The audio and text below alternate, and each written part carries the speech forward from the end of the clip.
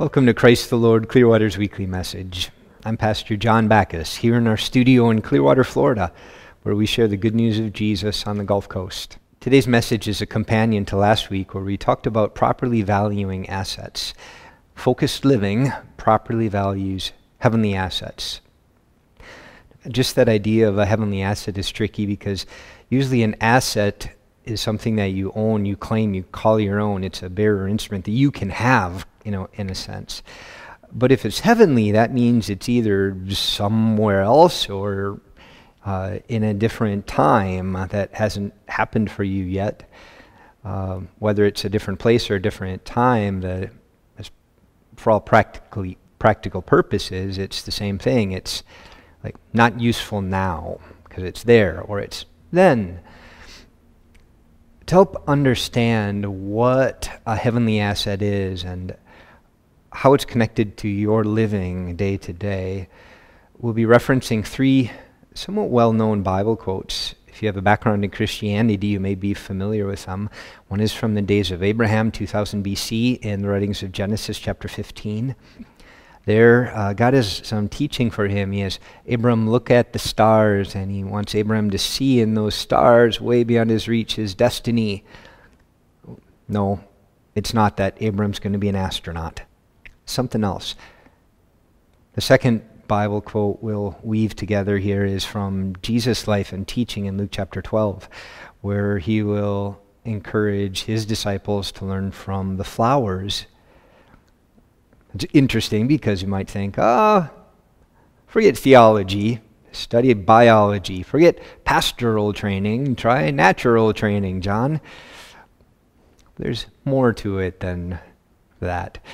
And then the third Bible quote is from the great Heroes of Faith chapter in Hebrews chapter 11, as we again look retrospectively back at the life of Abraham, and we're told to pay attention to the fact that he camped a lot. He lived in a tent instead of settling down in a city. And maybe you'd say, well, what's the lesson here? Does God value nomads? Does he want me to be transient, moving? Should I be like the little pig in the story of the three little pigs whose house was easily blown over by the wolf? Forget a permanent building. We want you to live in tents if you value heavenly things.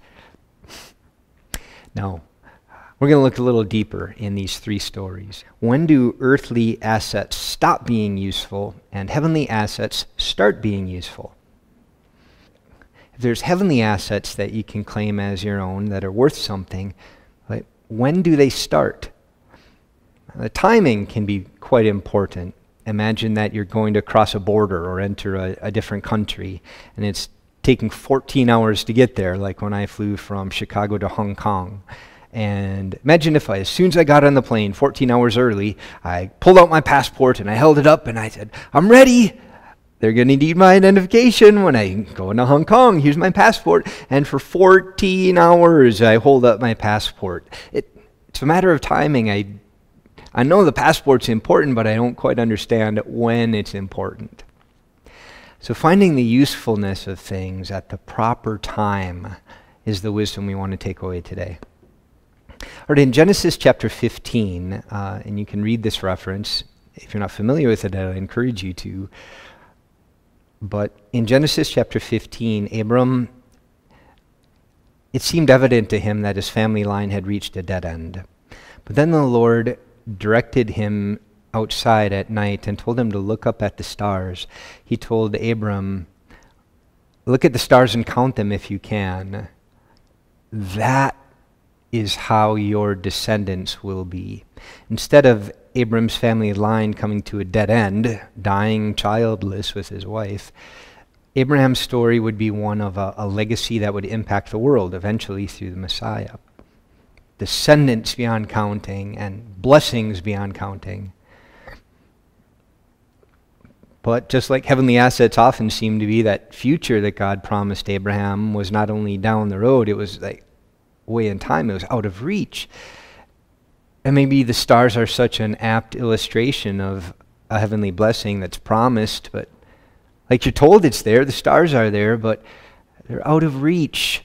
Blessings beyond counting, but blessings beyond reach as well. The Bible commentary describes the fact that Abram didn't just have faith, but he lived by faith. The future blessings that heaven promised Abraham started changing his life immediately. This is a part of properly valuing heavenly assets, knowing when their usefulness starts. And the usefulness of heavenly assets, of good things coming from God, do not start just the moment we're done here on earth. In fact, in Jesus' teaching from Luke chapter 12, when he told his disciples, study the flowers for assurance about, for knowledge and wisdom about your life under God, he told them, seek first his kingdom and his righteousness, and all these other earthly things will be added to you as well. They weren't to live for the now, and the later. They were to live now with the later in mind, because the two are connected. Almost like the further you understand what's going on in the future, the greater a lever it is that impacts your life today. You may think back to your study of physics or science experiments about how the length of a lever over the fulcrum point changes the force it exerts on a weight. So if you have a weight you're lifting and you pry on it with a really short lever, it might not move much. But if you can get a lever that's long, then you've got lots of leverage, and then there's a huge amount of change of movement or force that's applied to the object you want to move. And this is the concept of how earthly assets and heavenly assets are properly valued. They are connected to each other. And as we live now but see later what information we have about down the road things, the further we can see, the longer the lever gets that impacts and changes our behavior today. The change starts immediately. In fact, if you think to Abraham's life, you may remember that after Abraham was given this promise by God, your future is going to be full of blessings. There's a really short commentary by the author Moses who said, Abraham believed God, he trusted that promise, and that faith was credited to him as righteousness. Righteousness means that we live up to a standard, and God's standards are holy. He has perfect standards. But because Abraham heard God's promises and they won his heart, they inspired him to trust the Lord, through that faith he became an owner now of the asset of righteousness. Righteousness is the sense that I'm enough, that I'm accepted, that I'm valued by a higher power, not hated or shunned, that I'm cherished, not a whipping boy for the cruel plans of an impersonal universe. Abraham believed God as he looked down to the future, and that levered something in his story now. He gained immediate righteousness through faith in the Savior God's promises.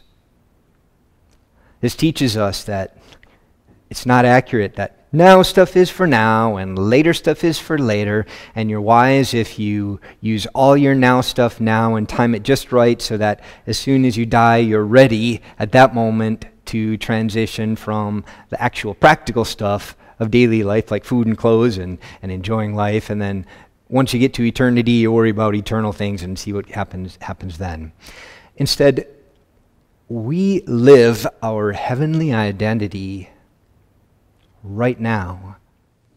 That means to live by faith does not mean I think eventually things will change and I'll get better. I think eventually I'll experience resurrection.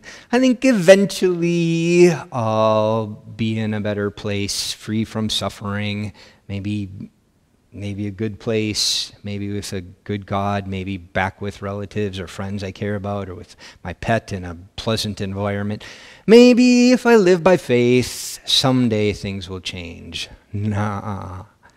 To properly value earthly and heavenly assets means to live by faith means that future truths change me today.